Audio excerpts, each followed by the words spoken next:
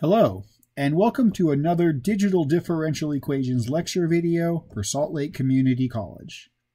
In this video, I would like to finish going through Chapter 3.6, Basis and Dimension of a Vector Space, and look at a few more examples. So let's turn to page 40 of our guided lecture notes and start there. Here we are asked to find a basis out of this set of vectors.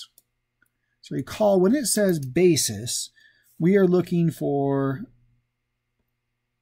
a linearly independent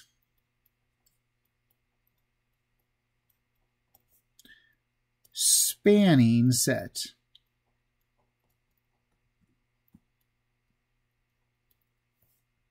And I'd also like to have you be able to identify that we're talking about the vector space R3, because each of our vectors have 3 components. And to help us with this, I've already given us the RREF of this matrix. So what I'm asking you to be able to do is look at the RREF of this matrix, use it to be able to identify which of the vectors given will be the linearly independent spanning set that we need. And here what you want to notice is that there are 3 pivots. These 3 pivots identify these vectors as your linearly independent vectors. And since there are 3 of them in R3, which is a 3-dimensional space,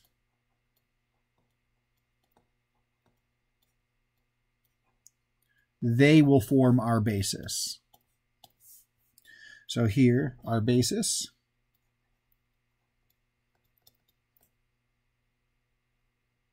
make sure you give me the original vectors here. 1, 2, 1, -1, -1, 1, and 4, 4, 6.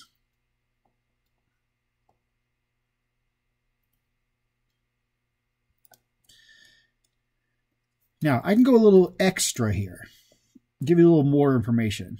So let's call this the extra info. Here, you should also be able to use your RREF matrix to determine how the other vectors are not linearly independent. For example, this third vector in the RREF says if you do 3 of the first vector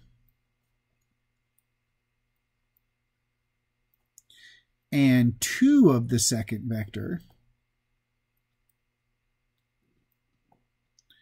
then that's how you can create the third vector, 1, 4, 5, to show that it is a linear combination of the others. Similarly, the fourth column in our REF says if you do 1 of the first vector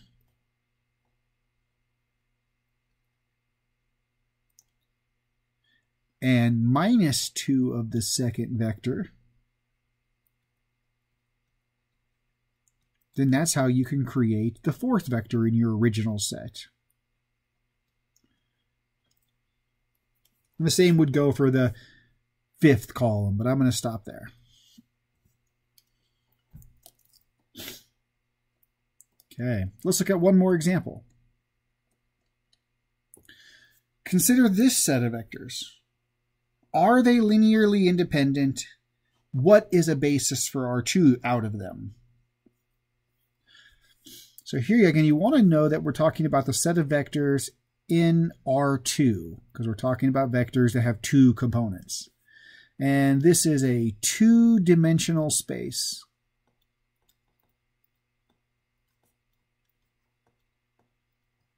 But we are given 5 vectors here. There is no way these vectors can be linearly independent. So they are not linearly independent.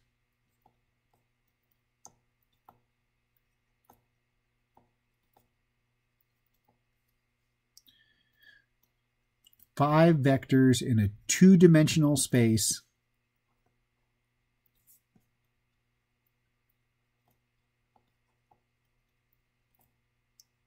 must contain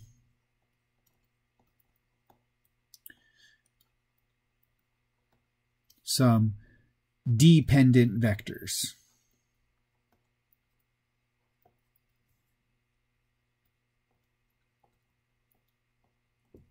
Now, to find out what they are, we would have to put this matrix in RREF. But right now, they're just asking, are they independent? No, not possible. However, can we get a basis out of these vectors? And R2 is a little easier to work with because there's only 2 components. And what I'll generally do is grab your first vector, 1, 0. By itself, it's linearly independent because there's only 1.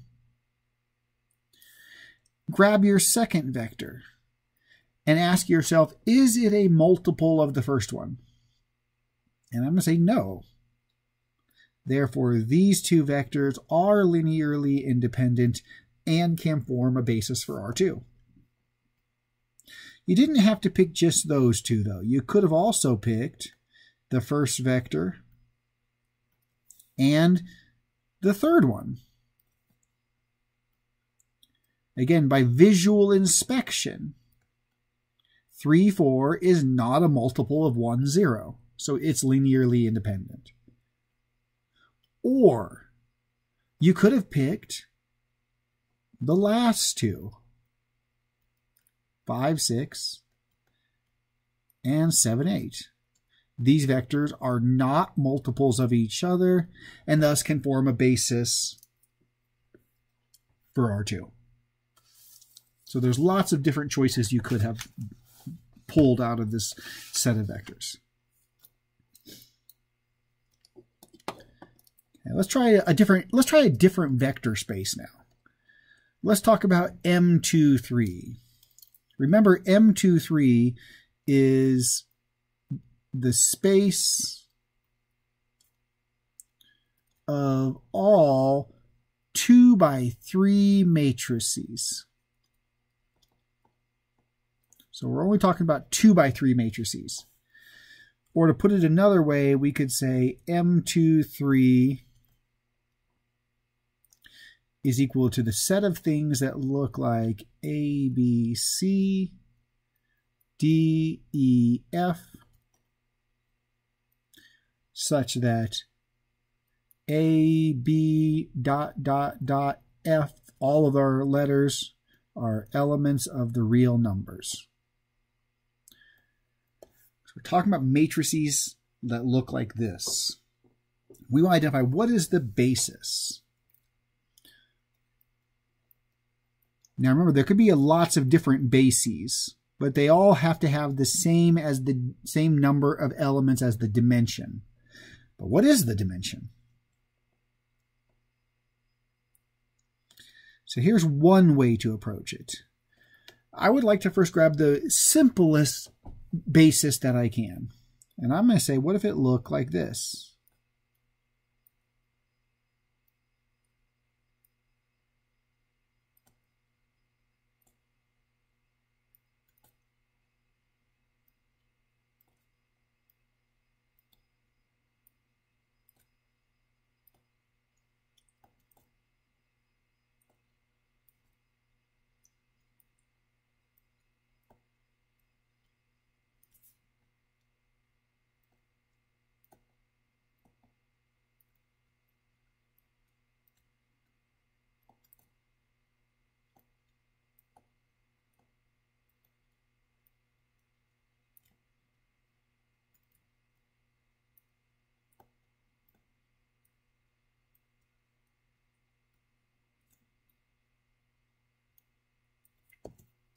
I'm thinking this could be a basis, and it would be the easiest basis. What I mean by that is if you wanted to create some matrix, for example, the matrix 1, 2, 3, 4, 5, 6, well, then you could do this by taking 1 of the first matrix, 2 of the second matrix, 3 of the third, 4 of the fourth, 5 of the fifth, 6 of the sixth one, and did this linear combination, that would give you this matrix. However, if I were to remove one of these matrices, for example, if I were to remove this one, then there's no way I'd be able to get this 6 in this position. This tells me that no smaller set of matrices will work, and so the dimension of M23 has to be 6. And this could be a basis for it.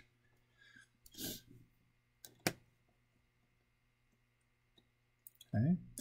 Let's try another one. How about the vector space P2? Write a basis. So for P2, you'll remember we're talking about polynomials of degree 2 or less. So things that look like this, where your coefficients A, B, and C are always elements of the real numbers. Some examples would be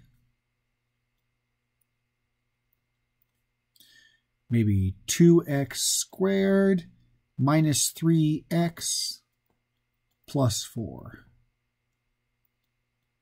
Or negative x squared plus 3. Or 2x minus 1. And what I want to do is find what is the basis for this and what is the dimension of P2. Now, there could be more than one basis, but the easy basis would be the set x squared, x, and 1. So if you wanted to create this first polynomial, you would have to do 2 of the first basis element minus 3 of the second, 4 of the third. That'll give you your first one. If you wanted to get your second polynomial, you'd have to do negative 1 of the first,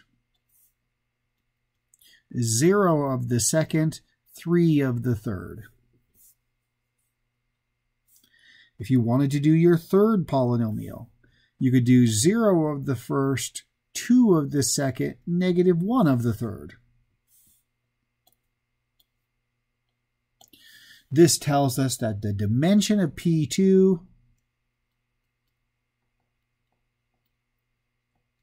has to be 3. It's 1 more than the degree of your polynomial. So what would be a basis then and the dimension of P3?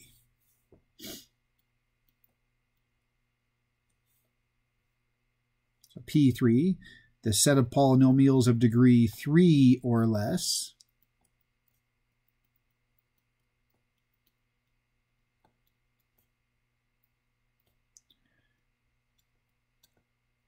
where all of our coefficients are real numbers. The easiest basis would have to be x cubed, x squared, x, and 1.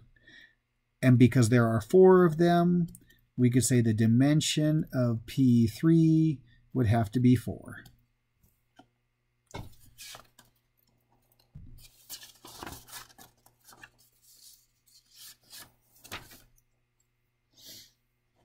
Okay, if this is making sense, let me make this problem a little more interesting. Can this set be a basis for P2?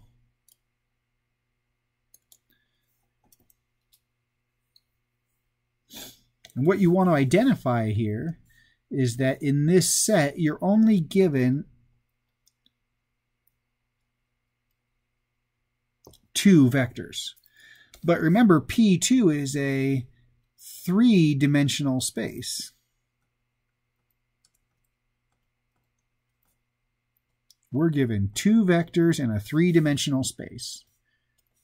There are not enough vectors to span. This cannot be a basis for P2. We are only given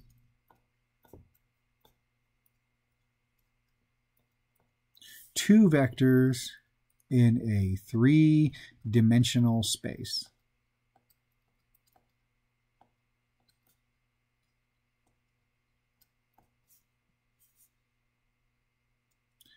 So the vectors can't span.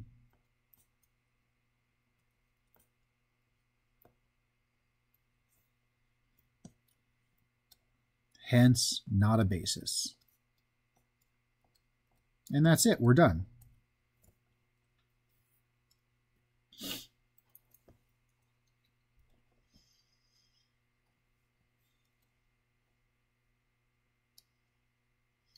Let's try another one. Can this set be a basis for P2?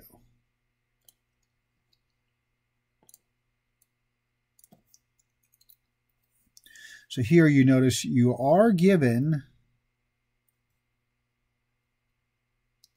3 vectors this time. So maybe we should say maybe we are at least given 3 vectors.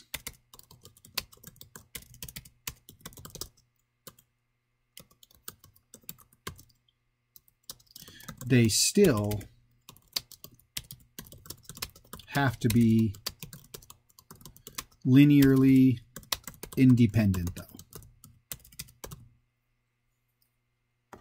So let's see if they're linearly independent. And I'd like to use the definition of linearly independent here. The only way these are linearly independent is if the vectors, let me write it, type it out.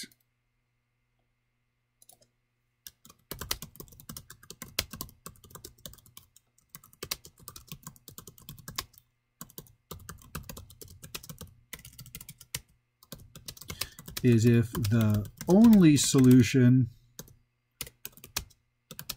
to the following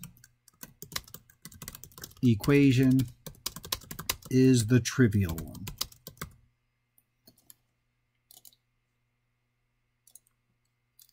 So let's write out our equation.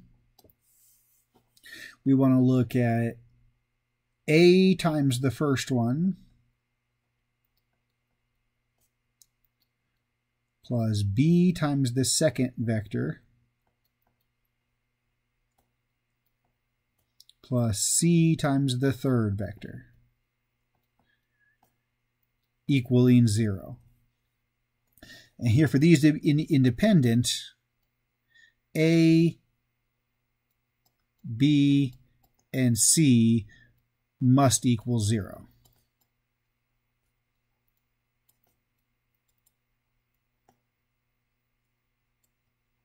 I guess that's my question. We're asking, do these have to all equal 0? So to determine if the only solution is the trivial one, I'm going to rewrite our equation by distributing our coefficients into the parentheses.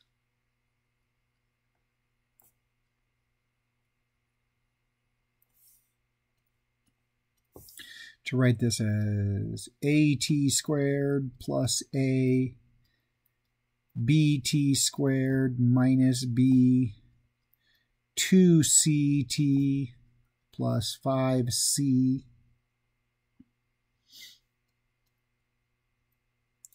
Maybe then we could collect similar terms. For example, the AT squared and the BT squared both have a T squared. So let's factor or group those together and factor out the T squared.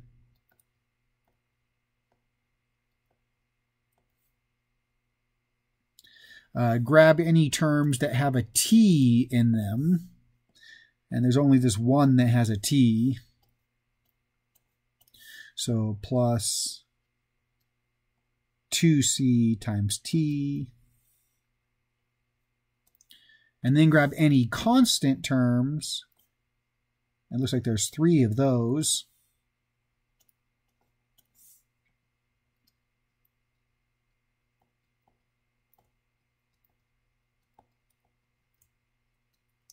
And we want to know if the only solution to this equation is the trivial one where all a, b, and c are equal to 0.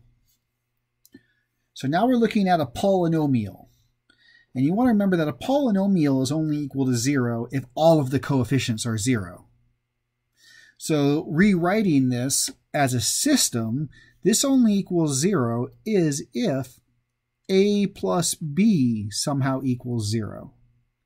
Now they both don't have to be 0. There could be 2 and negative 2, but then the coefficient of t squared would be 0. The 2c has to be 0. And then the a minus b plus 5c somehow has to equal 0. Notice that this is a system of linear equations in 3 variables. I'm going to rewrite this as a matrix equation. 1, 1, 0. I'm going to go by rows. 0, 0, 2, 1, negative 1, 5, times a vector of variables, a, b, c, equals the 0 vector.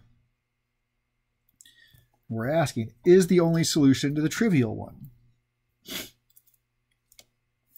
That can be answered by looking at the RREF of the matrix.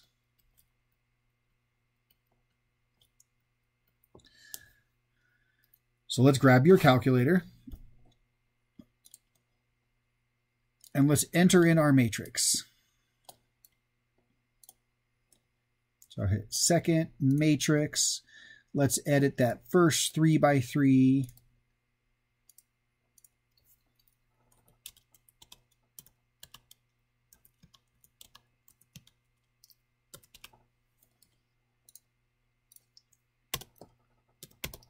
And make sure you didn't make any typos entering your matrix in.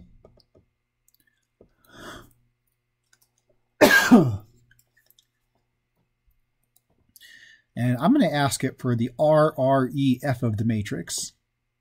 So go back to your home screen. And go second matrix. We'll do some math this time. Remember, RREF is at the bottom. So I'm going to hit up arrow to get to the bottom quickly. And grab the RREF of our matrix A.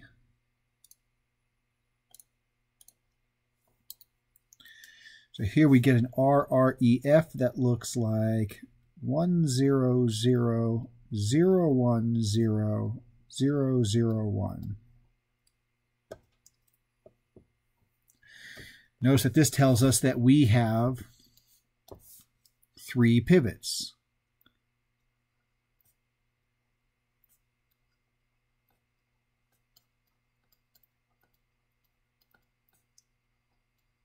And no free variables.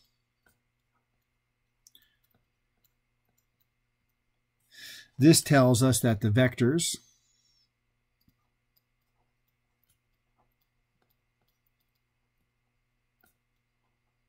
are linearly independent and that the only solution, well, let me put one menu here. The vectors are linearly independent.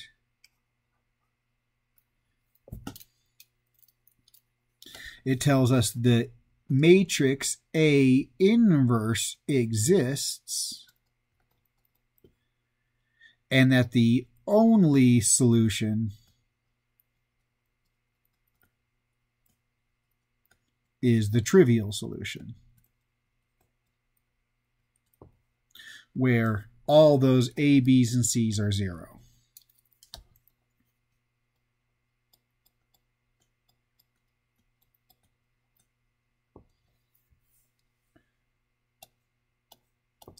So to tie up this problem, to finish it up, we asked, could this be basis for P2?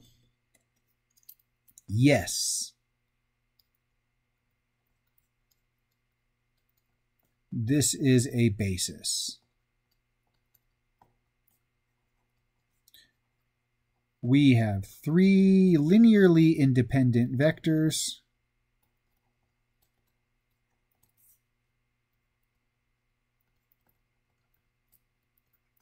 In a 3-dimensional space.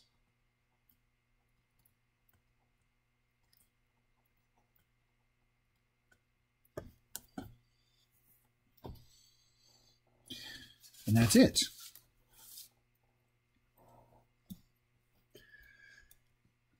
Let's try another example.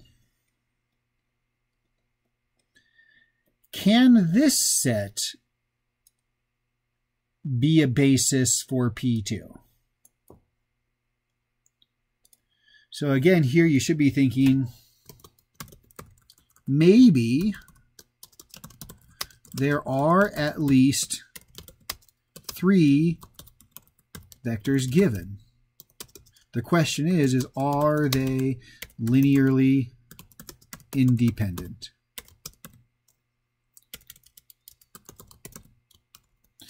And I'd like it to leave it for you to determine if they're linearly independent or not.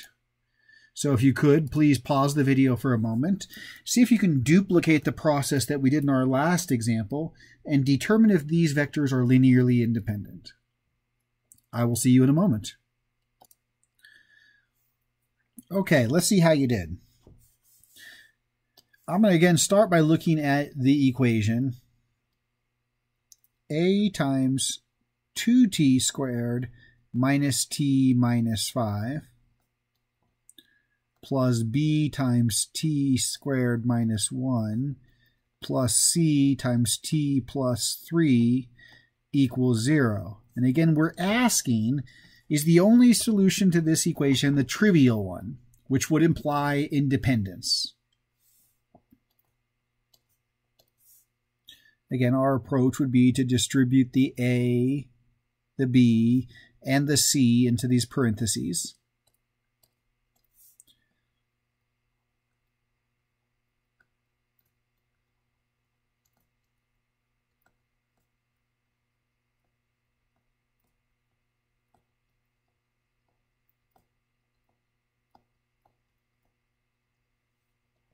And then maybe grabbing similar terms and regrouping. So maybe grab the ones that have a t squared. And when you regroup these, we'll factor out the common factor of t squared to have 2a plus b times t squared. Maybe grab the ones that have a t in them. Let's regroup these and factor out the common factor of t.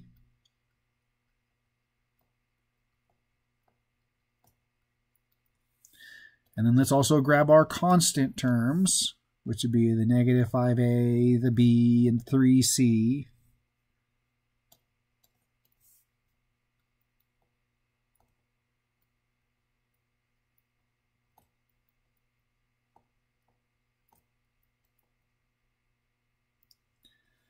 And we want to identify we have a polynomial, and the only way a polynomial is equal to 0 is if each of the coefficients equals 0, which tells us tells us 2a plus b has to equal 0, negative a plus c has to equal 0, and negative a minus b plus 3c has to equal 0. We'll rewrite our system of equations as a matrix equation.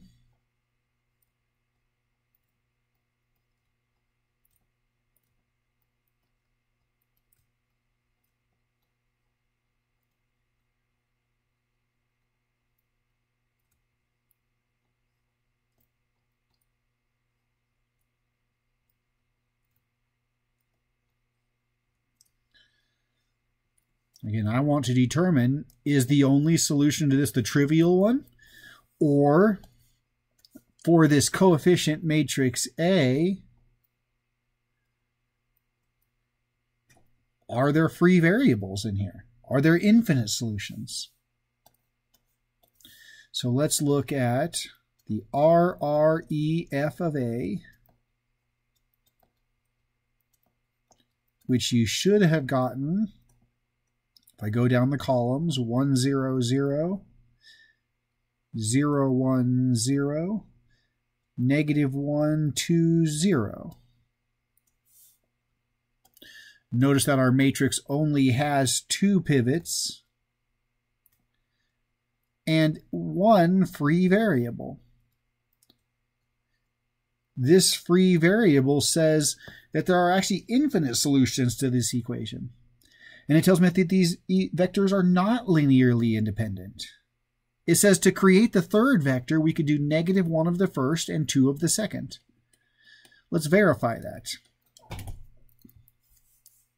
If we did negative 1 of the first vector, which is 2t squared minus t minus 5,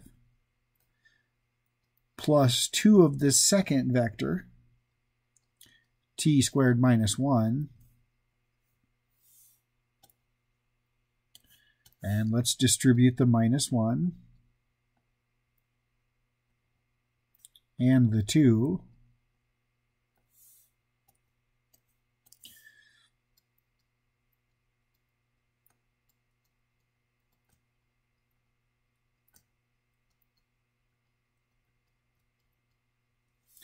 And combine similar terms. I think these t squared terms will cancel. And if we combine similar terms, I think we get t plus 3,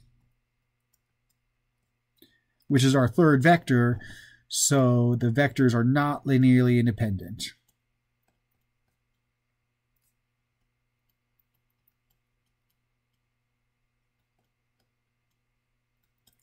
And if the vectors are not linearly independent, the vectors can't be a basis.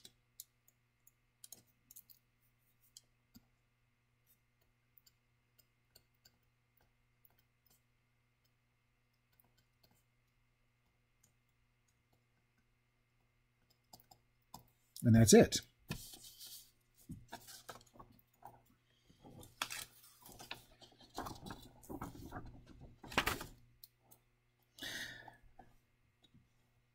I'm going to stop the video here. I have one more example or one more idea to present to you, but I'm going to do that in another video so that I can break these videos into smaller chunks. I hope this is helpful, and in the next video, we'll look at function spaces.